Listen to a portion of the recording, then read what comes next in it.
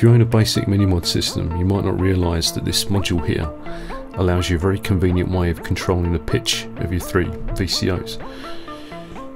It does this by accessing the CV bus. There's also a gate bus, and certain MIDI to CV converters will allow you to connect to that in order to control both the pitch of the VCOs and via the gate bus also the envelope generator at the end. But anyone who has a CV controller can use the CV bus, so long as your case or your bus board supports it. The glide and noise module will allow you access to the CV bus, but when you first acquire the module, there'll be a jumper on the back here that determines whether or not the module will receive CV from the CV bus or send CV down the CV bus. So at the moment it's set to receive, and if we change this jumper,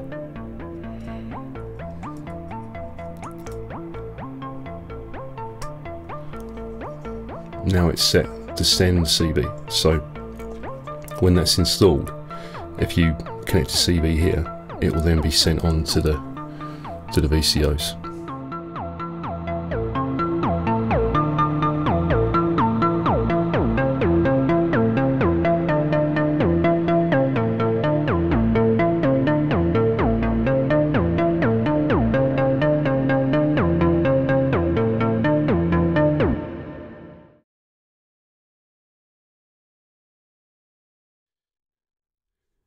The glide and noise module essentially allows you to put any control voltage signal into the CV in, which will then be directed to the 3 VCOs.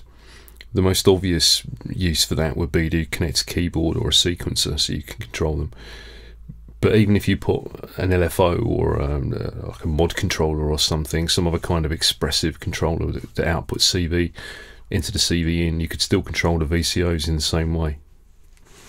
So from a keyboard, I've got a cable connected to my keyboard here, and I've just put the other end into the CV in.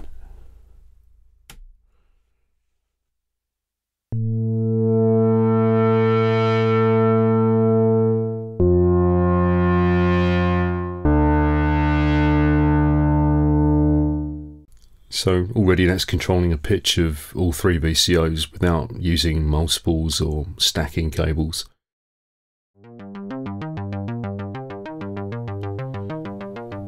Here I've got a sequence controlling the 3 VCOs through the CV in, so all 3 VCOs are responding to the CV bus, but I can easily cancel that in order to keep one of the VCOs at a set pitch or to use it in another voice, etc. Simply by plugging a patch cable in. Doesn't need to be anything at the other end.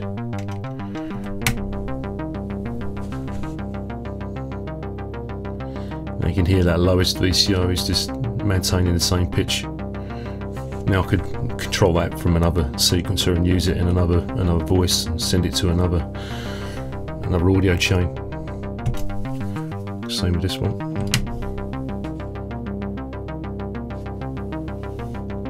And this one.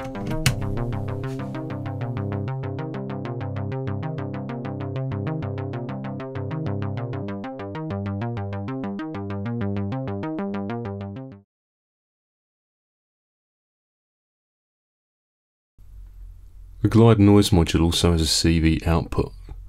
This replicates the output of the module that's being sent down the CV bus, so that's the CV coming into it from whatever you're inputting into the module plus whatever your glide settings are up here. I've got glide off at the moment, so it will just be giving me what the keyboard is sending to it. This has a multitude of uses, but probably the most obvious one is to control the filter. On the original Minimoog, a way in which the filter was often used very musically was to set it to self-oscillate, and because it would track the keyboard 1 volt per octave, it could be used as like a 4th sine wave VCO, and then you could set it at whatever pitch you desired just by tuning the frequency of the filter. At the moment I've just got the contour generators triggering the frequency of the filter, so it sounds like this.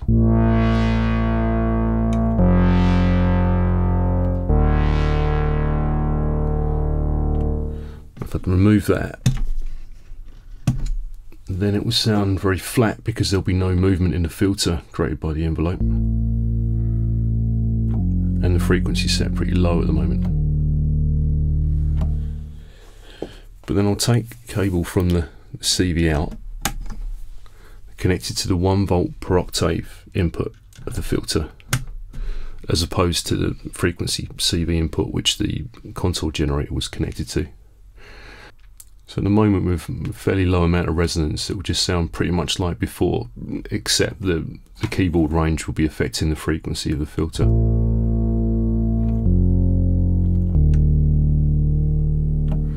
And if I bring the resonance up, and this is something that will need to be tuned depending on what you've got going into the inputs of the filter and their levels and so on.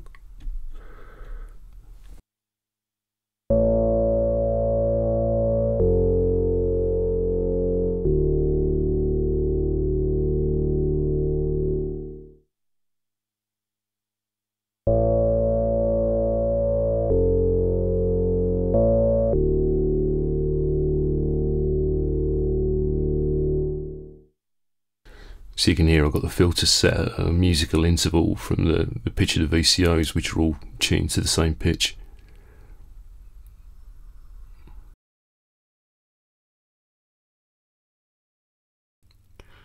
There'll be an in-depth video soon covering both the CV and the gate bus, but in order to use it, the bus board needs to support it, and each manufacturer will have different designs, so you'll have to either consult your documentation, or if it comes to it, even contact the manufacturer.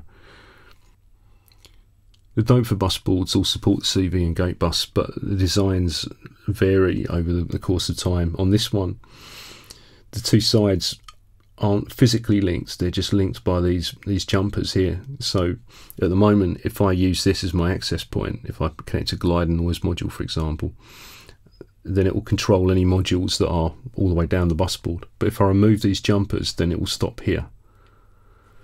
And these will be separate, so I'll have to control them or access them separately. And this is something to consider if you're going to build a case with multiple bus boards, and let's say you want to enter in on one bus board with a glide and noise, for example, and then control a VCO or an envelope generator that's on one of your other bus boards. They'll have to be connected, and this is the point where you connect them. How you go about connecting them will depend on the design of the board. But generally speaking, whatever modules you wish to control, they have to either be on the same bus board or linked to the one where your signal is coming in. Also, you don't have to connect your access point to any particular header. You could put the glide and noise module, say, down here and still control VCOs or envelopes that are up here. However you use your CV and gate bus, just make sure you don't send multiple signals down it simultaneously. So if you've got multiple modules connected to it which can send CV or gate down through the bus, just make sure that you don't send them down on top of each other, because that could cause problems.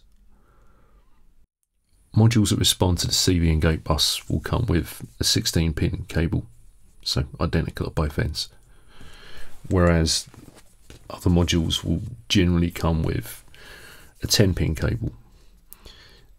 So you have a 16-pin connector at one end to connect to the bus board, but the connector that goes into the back of the module will only be 10 pins.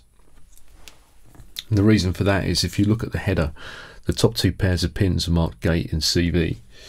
So modules such as the DH ADSR, which responds to gate signals sent down the gate bus, will have a 16-pin connector, so they can listen to the signal being sent through these pins at the top.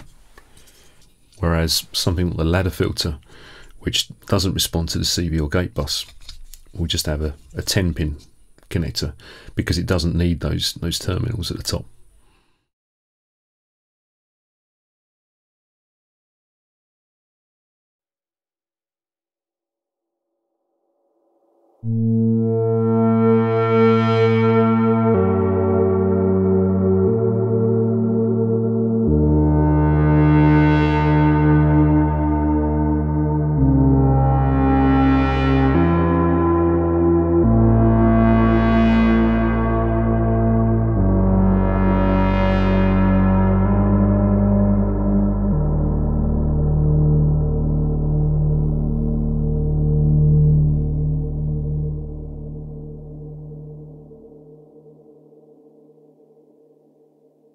you.